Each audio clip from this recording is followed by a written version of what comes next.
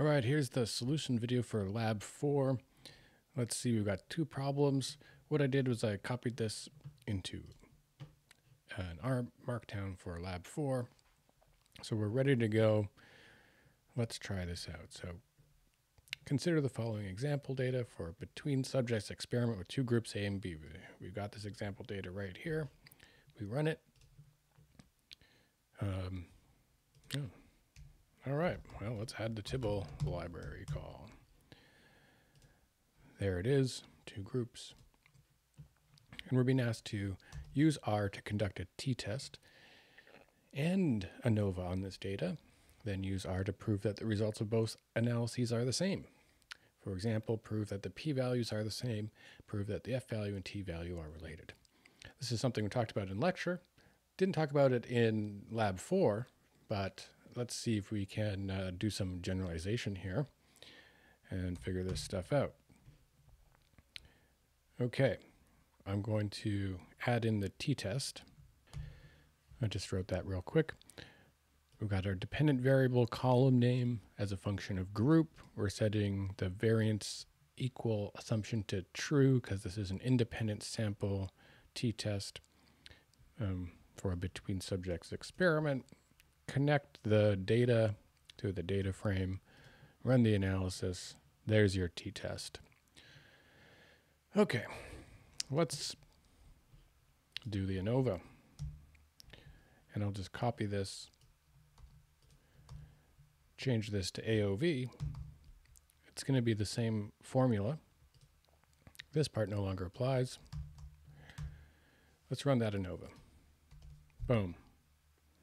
All right, not what we're looking for. We want to look at that ANOVA table. So let's put all of this into the summary function. And there we go. Okay, so we did the t-test and the ANOVA. We can look at the printouts. I can see that the p-values are the same. 0.0033 up here is 86, so I got rounded out for this one. What I'd like to do is prove that the p-values are the same. So here's how I'm going to do that. I'm going to put each of these two things into a variable. So now we've got these things saved in our environment. Let's take a look at my $t p-value. There's the p-value. How about the ANOVA? Oh, can't see anything. That's too bad. We need to dive into this list. This list of 1, unfortunately, needs something like this in front of it. Now we've jumped into the list, and if we put a $, we'll see the little pieces of the ANOVA table. So now we can look at that. This value from the t-test is a single value. This one from the summary table happens to be a vector with two values. The first one has the p-value, the second one has nothing. So I just want to select that first value. So now we're printing it out as 1. Okay, time to make a proof in R. Not much of one, but a logical proof. I'm going to do the p-value from the t-test double equals, and I'm going to put the p-value from the ANOVA summary. And now this is a logical comparison. The answer will be true if the numbers are the same. It will be false if they're not the same. Okay, so we get false. There's probably a rounding error here. 0.033866143. And this one, oh, it's the same. Same number here that we're seeing on the screen. I'm guessing somehow behind the scenes, these are not coming out as the same value, maybe in floating point world. How about we do this? Let's round it to 5 digits. And we'll round this one. Digits equals 5. Okay, that's good enough for me. I mean, I can see that they're the same numbers. There's some rounding error. And we've hacked this together to make that proof. Okay, let's prove that f and t are related. Well, if you remember from class, the t value and the f value are related because t squared equals f. So if we take this t value, let's find the t value, and it is going to be the statistic, the t value here. Let's find the ANOVA, from the ANOVA table, the f value, and that's going to be the f value. All right, now how about we square this t value? Oh, look, 16.9, and there's the f value. So let's just put all of this together. And okay, I wonder what's going on here. If we turn this into a number, 16.9, we turn this one into a number. What number is that? 16.9. I mean, we can see that they're both 16.9. For some annoying reason, we are not getting R telling us that that is true. Well, I'm going to play that same trick. I think there's probably some weird rounding stuff going on. Let's round this to 1 digit, which is the only one that's there, the 0.9.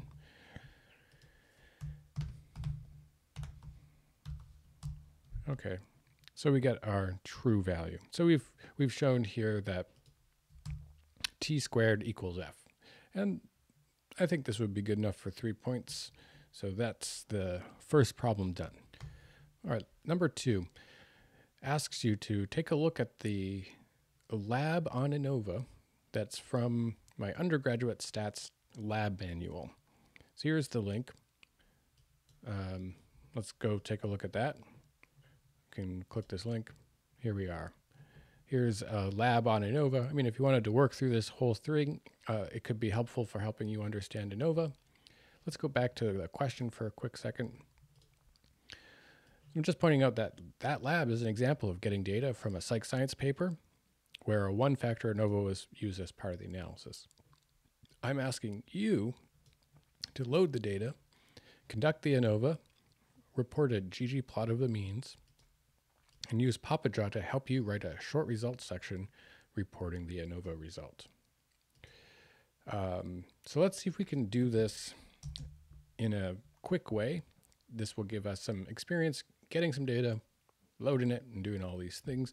And we're not going to spend too much time on what the study is actually about, but I will briefly talk about it.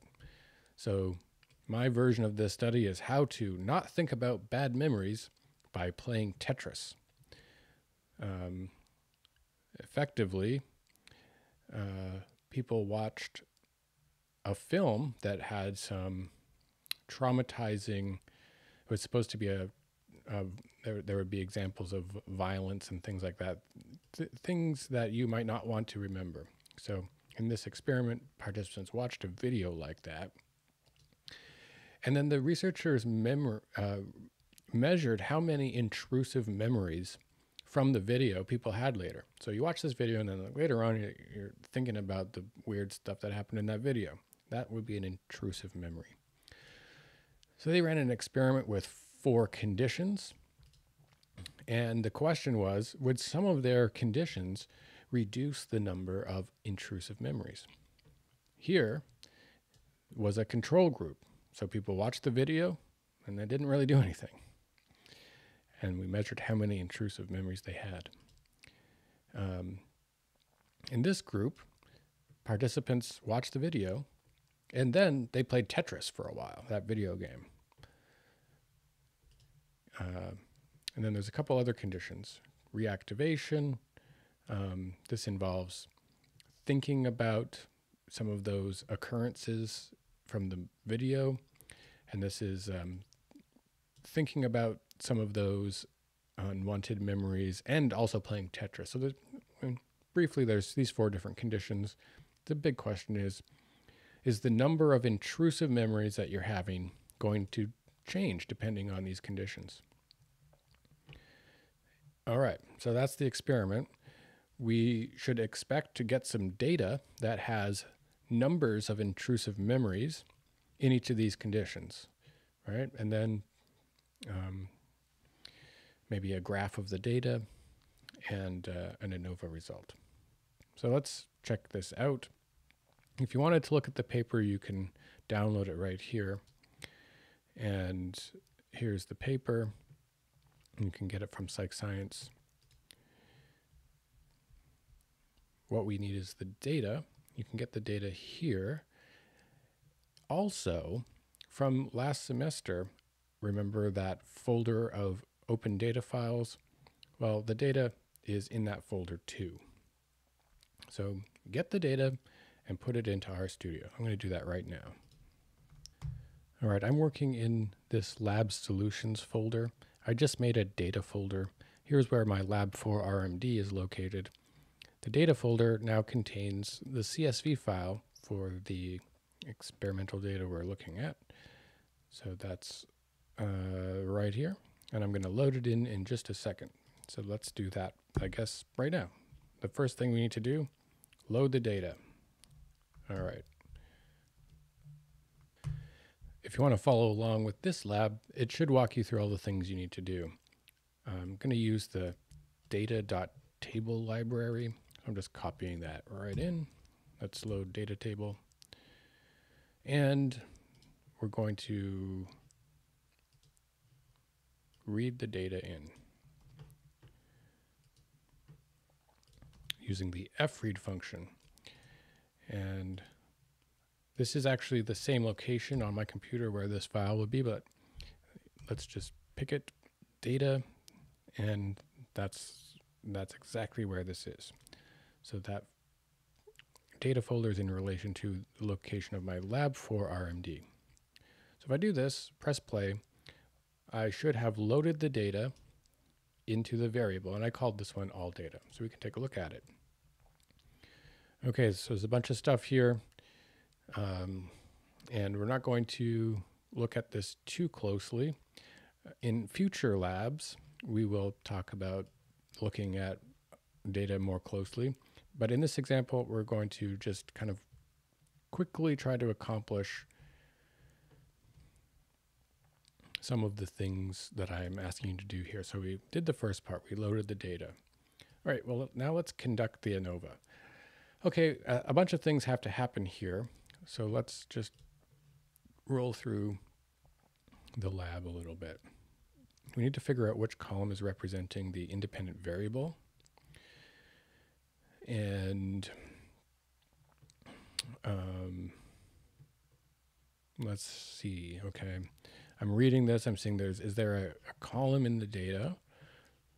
Let's see, condition, all right. I've determined this actually by a little trial and error, but there's 4 conditions here. These are the 4 different conditions from the experiment. And they're labeled 1, 2, 3, 4. It could be useful to relabel those things so that they're sort of human readable. So I'm just going to do a little bit of that.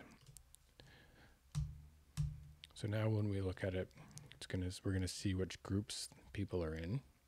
So that's useful. So we've got our one column with the independent variable. Notice there's lots of stuff in here. This open data contains a bunch of things that the researchers measured. And in this example here, we're going to look at a dependent variable called days 1 to 7 number of intrusions.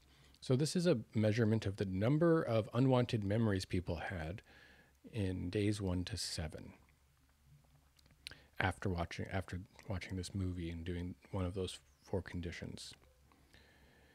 So let's first of all, so what am I doing here? Okay, we're going to in the order of this lab, we're creating a plot first. So this would show the means of the data in each condition. We could do that.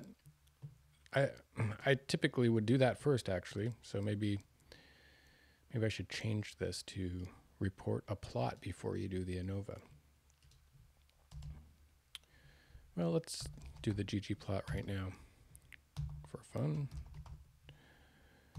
And our x variable will be condition.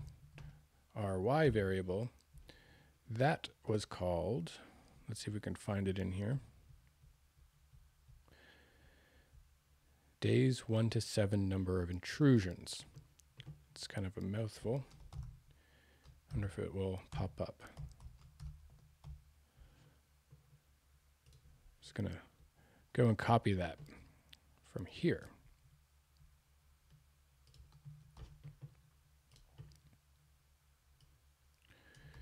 Put that in, and let's do this trick we've learned.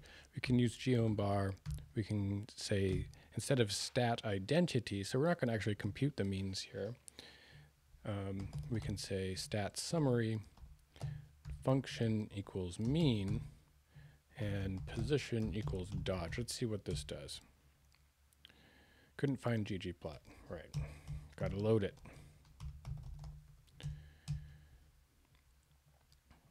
All right. That graph is kind of hard to see right now. Let's make it easier to see. So we got 5, 2, 4, something like that. How does that compare to what we're seeing over here? Yeah, those are the same values. This one has the dots, which if we wanted to do that too, we could put that in there.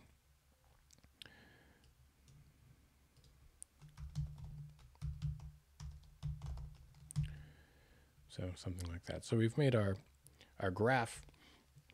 What our question is are the means of these different conditions different? And we're going to conduct an ANOVA to answer that question. Now, we've seen how to do the ANOVA in this lab. In this case, it's a one-factor ANOVA.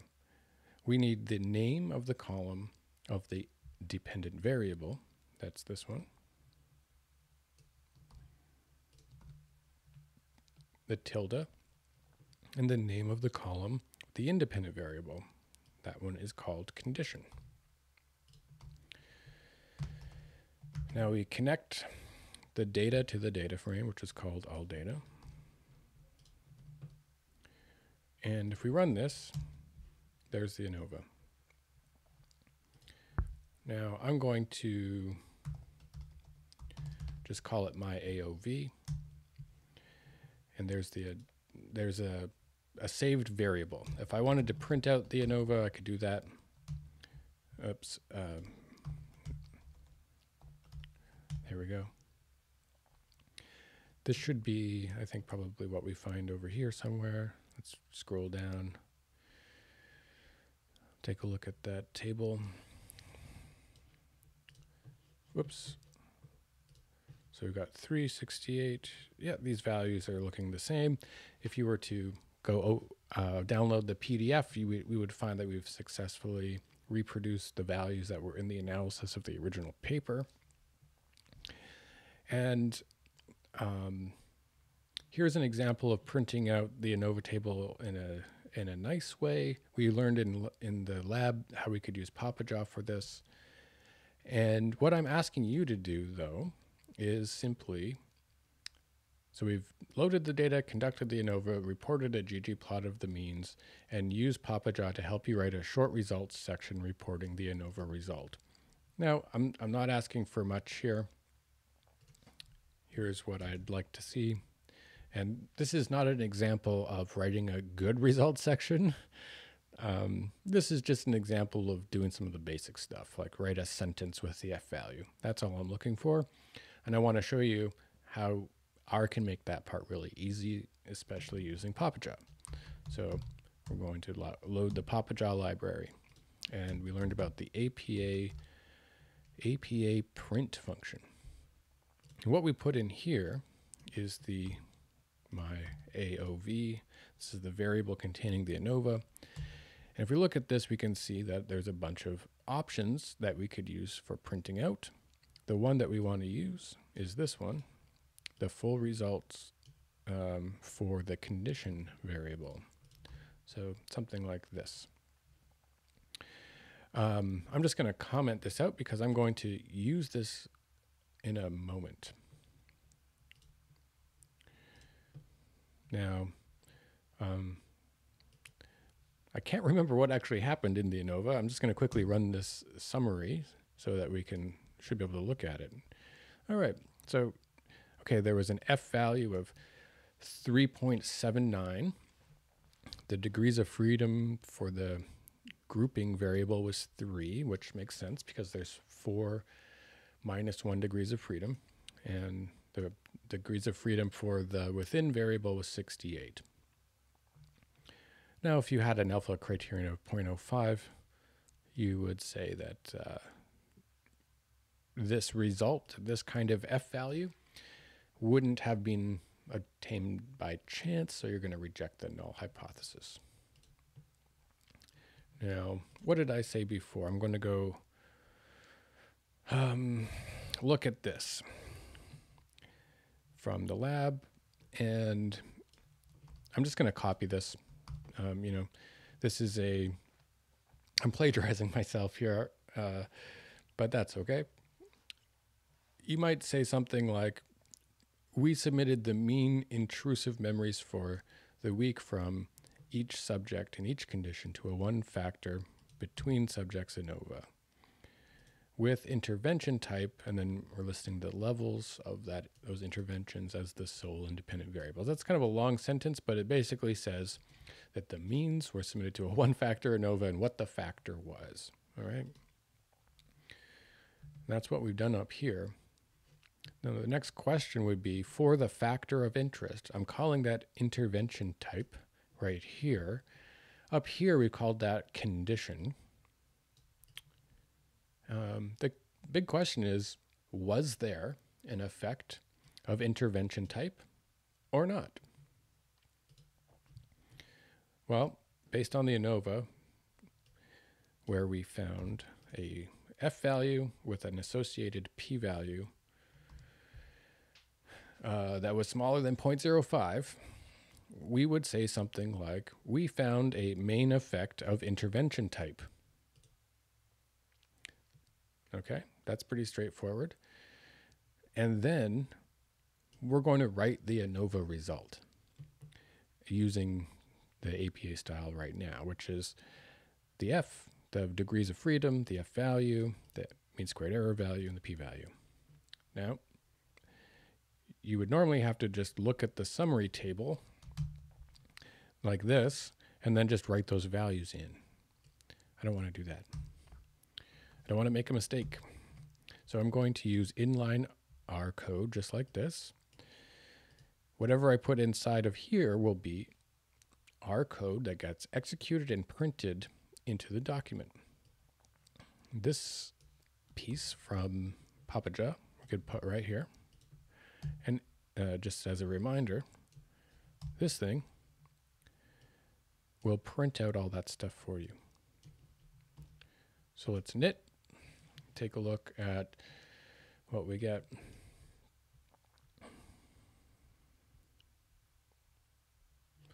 So there it is. We found a main effect of intervention type, and it prints out the ANOVA for you. All right, that was loading in some data, making a graph, running the ANOVA, writing a quick results section, using Papaja to help you write that F value. That's all for the Lab 4 assignment.